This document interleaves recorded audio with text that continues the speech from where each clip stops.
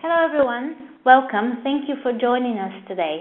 My name is Simone. I'm one of the Knowledge Hub community managers, and I'm really delighted to be here today with Shah Khan from Typhoo, who's going to be talking to us today about Typhoo's Greenprint for Good, their sustainability strategy. But before we begin, I would like to call your attention to the right of your screen, where you can see a chat box and a Q&A box. So if you have any questions, please send them in using one of these boxes, and Shah will be answering them at the end of the presentation. And also, if you have any technical problems, any problems with the sound, please let me know and I'll try and help you. Now, without further ado, I'm going to hand over the controls to Shah so he can properly introduce himself and begin his presentation. So bear with me, Shah. I'm passing you the controls. And there you go. Hi there. This is Shah Khan, Group Technical and Ethical Manager, Typhoo Tea Limited. Today, in the panel with me, I have Ken Mullen, our Operations Manager. Ken. Hello. Ken is our champion on waste management. And we have also Michael Jones, the Key Accounts Manager from RAP. Michael. Hi there. Michael is helping us on packaging reduction and Courtauld commitment actions. Ken and Michael both will be pleased to answer your specific questions at the end of my presentation.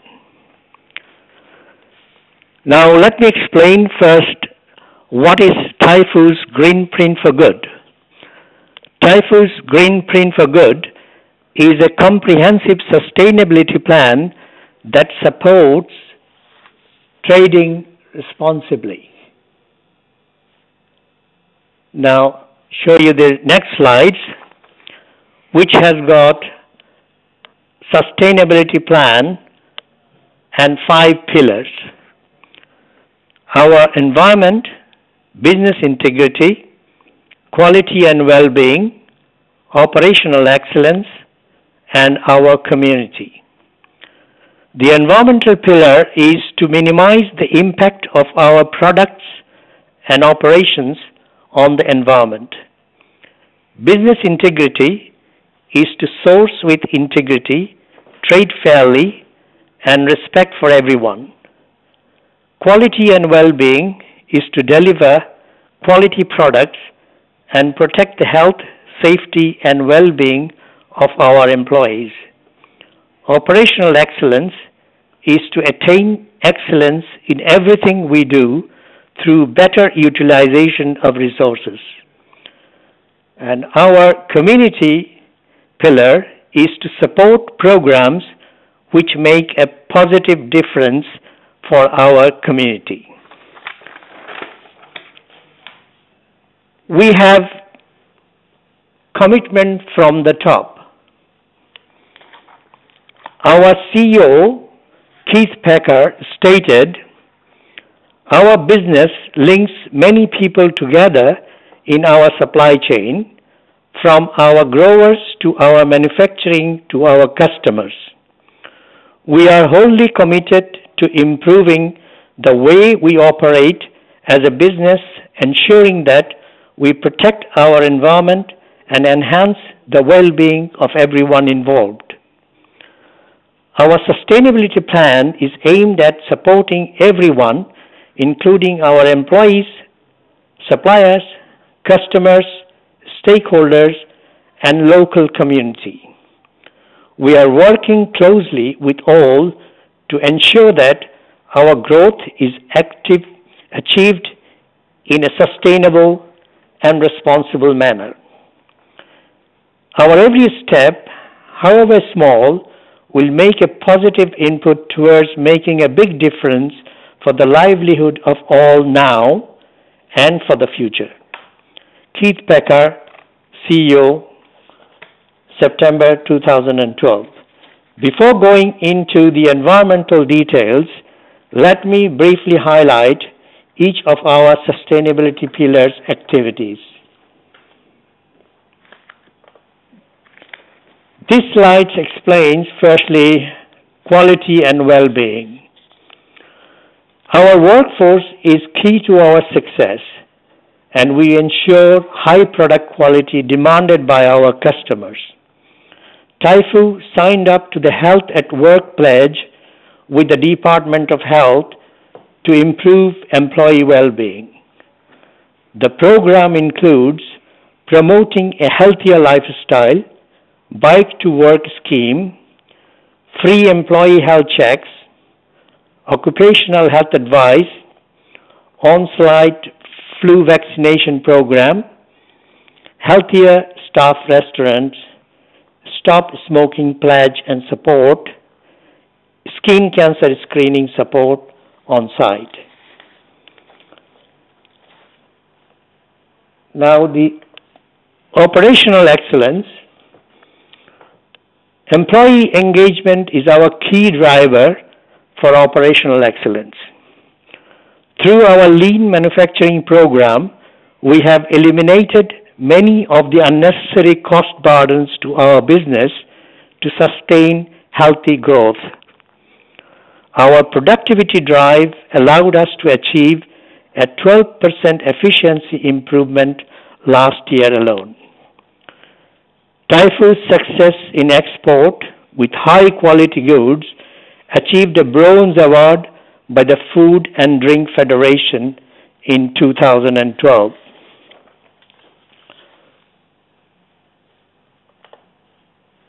Now, our community. We work closely with our community. In 2009, Typhoo began its partnership with the English Federation of Disability Sport to make sports more accessible for disabled people across the UK and launched the Typhoo Sports for All scheme. This scheme provides training to community sports coaches to enable them to help disabled people participate in sports and games they love. To date, the program has trained over 2,000 coaches. Typhoo's Sports for All was awarded a Food and Drink Federation Silver Award in 2010 for community partnership. Last year, we joined forces with the Great Foundation in sponsoring a breakfast club in a local primary school.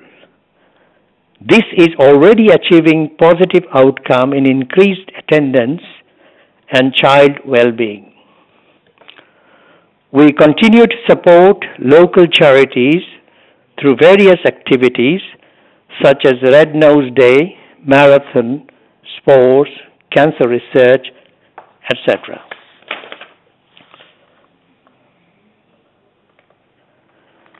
Now, business integrity. Typhoo is a corporate member of Ethical Trading Initiative since its inception. We also work closely with other organizations to trade fairly, such as Fair Trade, Fair Working Conditions, Rainforest Alliance, SEDEX, IUF, etc.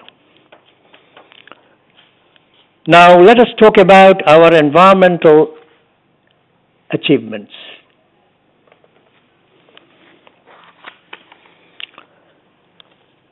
We strive to minimize the impact that we have as a business on the environment. Some of our main achievements include zero waste to landfill in our Morton factory, 96% recycling of all waste plus only 4% waste to energy, launching the Typhoo Eco Refill 40s tea bag pack, which has 92% less packaging weight, 90% less carbon dioxide fuel emissions by transporting landed tea via Liverpool port, 2,000 wooden pallets saved from overseas, saving hundreds of trees, 1 million kilowatt electricity saving during 2010 and 11. Typhoo was the winner of Viral Business Award 2012 for Environment. We are also finalists for Green Supplier of the Year at the Grocer Gold Award 2012. Zero Waste to Landfill Challenge.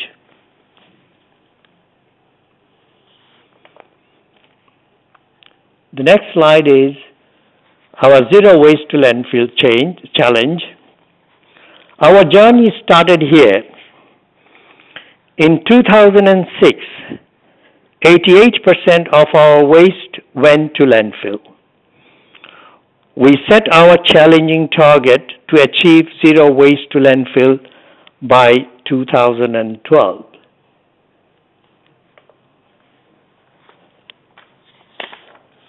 First of all, to achieve that, we set our waste hierarchy. Remove, reduce, reuse, recycle, and recover. So the strategy was to eliminate unnecessary packaging, to reduce all waste, to reuse materials where possible, to recycle, and to recover to energy as the last option so that nothing goes to the landfill. Our team here worked very hard, and the process steps involved understanding the waste stream, allocating resource, engaging employees, innovative approach, and reviewing progress. For making a headway, we had to plan carefully, communicate effectively, motivate all employees, apply innovative approach, and improve further and further. We had to go through many cycles of these with continuous improvements in this journey. The challenge was tough at times. Firstly, we had to trace and justify every single waste streams. We had to ensure cost-effective approach, engage focused team group in each area, resolve difficult streams for recycling, and monitor and fine-tune progress with continuous improvements. The entire process needed to be monitored carefully day in, day out for improvements. The challenge was to take innovative approach for recycling difficult waste such as safety shoes, tea waste, ink ribbons, carpets, etc. Finally, zero waste to landfill achieved. Here in this slide, the red bar represents landfill and the green for recycled. You will see that over the span of 6 years, 88% waste to landfill became zero. The green bar became 100%, which includes a small proportion of waste recycled to energy. Currently, 96% of our waste are directly recycled and only 4% waste go to energy recovery, which is improving further.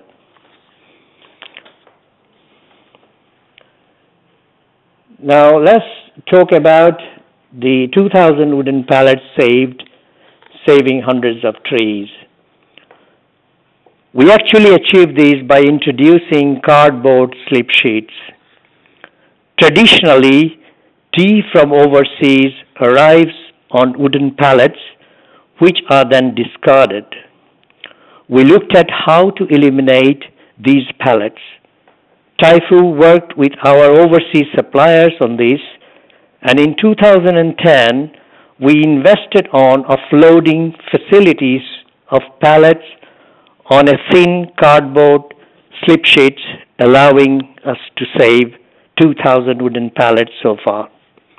We are aiming at 80% compliance by 2020. Introduction of slip sheets also allowed us to increase container loading capacity for incoming tea by 7% and thereby helping minimize CO2 emissions.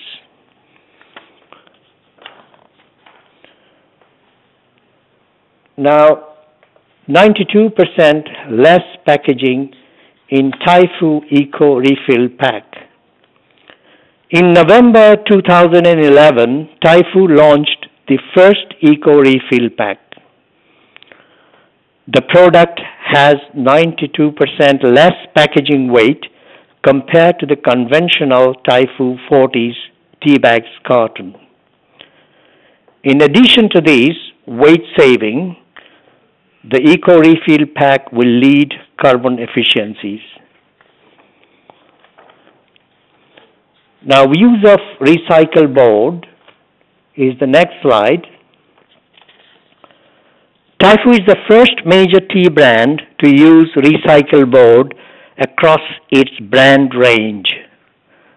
This has resulted in a saving of 348 tons of primary cardboard and 460 tons of CO2 emissions per annum compared to using new virgin board.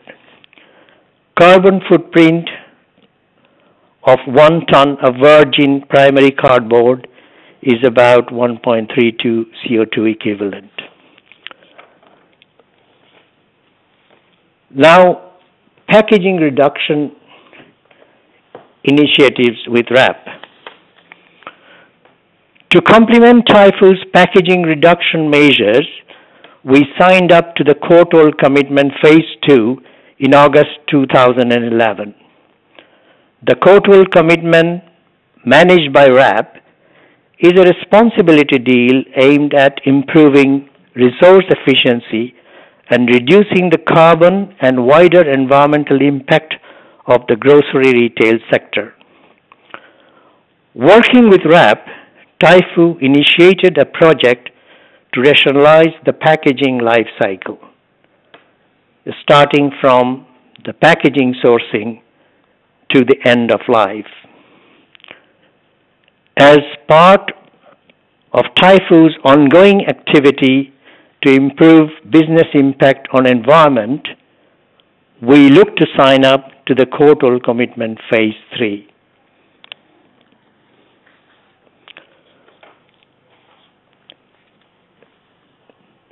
Now, to conclude that Typhoo's Greenprint for Good is delivering continuing success. We are committed to all actions that are good for the environment, make good business sense, good for economy, and good for trading responsibly. Thank you all for listening. Now the questions. Thank you very much, Shah. Yes, I do have a few questions that came in. So the first question that came right at the beginning is, any advice for a business that is not as big as Typhoo and cannot tackle so many areas at the same time? Yes, you have to take the approach in a phased manner, but you should have... I'm sorry, Shah, I'm sorry to interrupt. You are a bit too far from the phone. Could you please speak a bit close? Right. Thank you. Yep. Can you hear now? Yes, now it's better. Okay, so mainly that you have to have a plan, a master plan, how you are achieving. And then you have to take a phased approach. And mainly you have to break down into the activities. And is a part of the jigsaw. So you can start one part of the actions and then fit into the other part of the actions. That is my advice. Thank you. Another question that came in is, how did they achieve 90% reduction in land transport? Yes, this is going to be a separate case studies presentation, because our tea normally come to a remote port which is in a Flickstone. From there it used to be shunted by road to our factory in Liverpool. So we have diverted a direct import into the Liverpool port with a joint project with the Liverpool port facilities, and that is achieving that. And we will post shortly a case study on that. Thank you. We'll be all waiting for the case study. And the other question is, it's a similar question. So it's how 92% less packaging weight for tea refill bags was achieved. Yeah, this is compared to our normal packaging, which is the 40s tea bags, which included a carton and inside a foil. So we have eliminated the carton, which is 92% of the weight, and the foil is only 8%. Oh, I see. And the other question, I suppose, relates to this one, is how do the cardboard slip sheets work? The cardboard slip sheet is loaded by the supplier of the tea in overseas, instead of using a wooden pallet. So what we needed, that a special device to offload this carbon slip sheet, because that it has got some pictures. I think on the picture you will see that a loading truck is waiting, and then a slip sheet machine is there. If you want me, I can go back to the slide and show you that. This is the slide I mean. So it's a 14 slide, and then it's taken onto a truck without the pallet, and then goes into the factory. So these are the pallets, is not from this supplies. These are just an example that these were saved. Oh, I see. Thank you very much. And now there's a question for RAP. The Courtauld Commitment 3 looks at life cycle of products to reduce packaging. Do businesses interested in participating have to perform LCAs for their products? So, hi there, can you hear me? Can you hear me okay? Yes, we can hear you. Thank you. So the Courtauld commitment is a responsibility deal which is set up exclusively for the retail grocery sector. So Courtauld 2, which Typhoo has signed up to, is one of 53 signatories made up of retailer and brands. The Courtauld commitment looks at three key areas: packaging waste, food waste prevention, and supply chain waste. Okay, so they're the three areas that the Courtauld commitment look at. Obviously, that is very much when you look at those target areas, the life cycle element obviously is of importance. Okay. Okay, thank you very much. So I'm sorry if I understood correctly. So it is advisable that businesses do perform LCAs if they want to join the Courtauld commitment. I suppose this is what the question was asking. Okay. In terms of joining up the Courtauld commitment, I think what the best suggestion I could give is actually contacting RAP, whether it be through myself, and we can talk a little bit more about Courtauld commitment and what it actually entails. Okay, thank you very much. You can, for the members listening, you can find RAP contact details on the Knowledge Hub. We've got members from RAP, so if you do a search there, you'll be able to contact them. But thank you very much, Michael. And there's actually another question for RAP. Okay. So, does RAP offer any benchmarking guidance for packaging, and then in between brackets, or other waste? Okay, so we do have a wealth of resources on our website in regard to packaging and looking at the carbon impact of materials. So what I would suggest is for the exchange members to actually look at the RAP website. We do have a wealth of information around packaging and its impact. Yes, thank you. And Shah has just go back to the slide with the address for the website. So if you're interested, you can go to the website.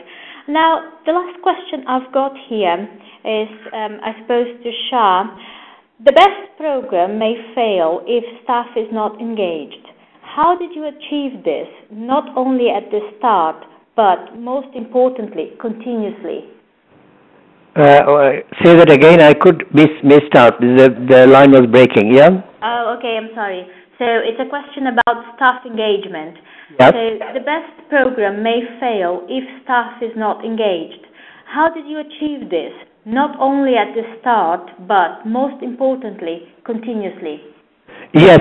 Staff engagement is very important. The firstly is that you need to share the knowledge with the staff, what it is for, what is the aims and objective. Secondly, that you need to train the staff to how to do it and what is achievable and so on. And obviously in the first cycle or first few cycles, it is a learning process. That's why it takes about 5-6 years. So after you have got the bought in, all the management and the staff motivated, then the cycle runs very smoothly.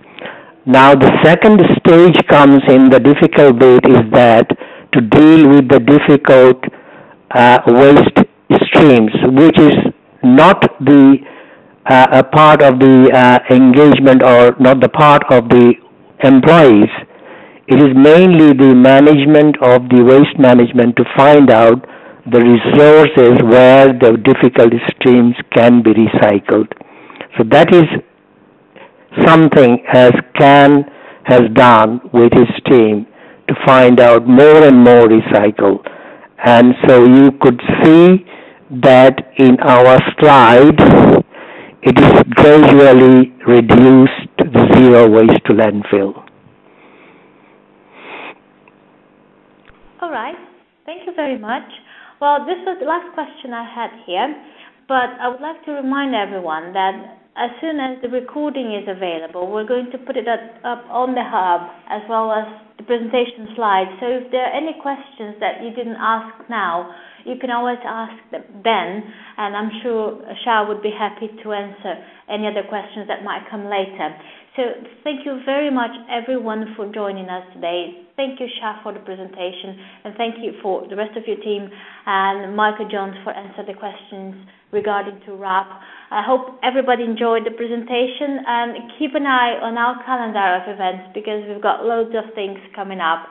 So thank you very much, everyone, and goodbye. Thank you from me and our team. Thank you.